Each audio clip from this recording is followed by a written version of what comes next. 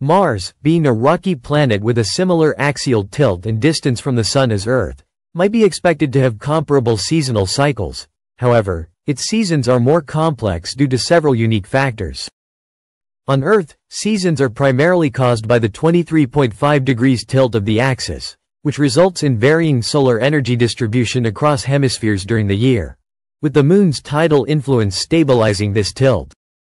While Earth's orbital eccentricity is minimal, causing negligible variation in solar energy throughout the year, Mars has a much more elliptical orbit, with a notable difference between its aphelion and perihelion, 1.66 and 1.38 astronomical units respectively, causing significant seasonal disparities.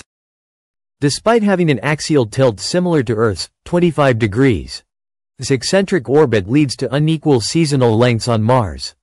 Spring and summer in the northern hemisphere last 199 and 181 Earth days, while autumn and winter last only 145 and 160 days.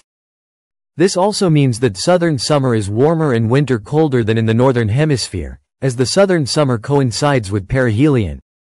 Moreover, Mars experiences large-scale carbon dioxide freezing during winter in the southern hemisphere, forming polar ice caps.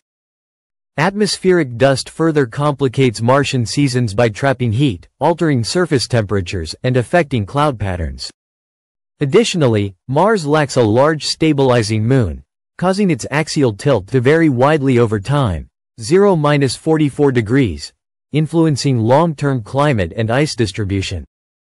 These combined elements make the study of Martian seasons a captivating window into how planetary characteristics shape climate.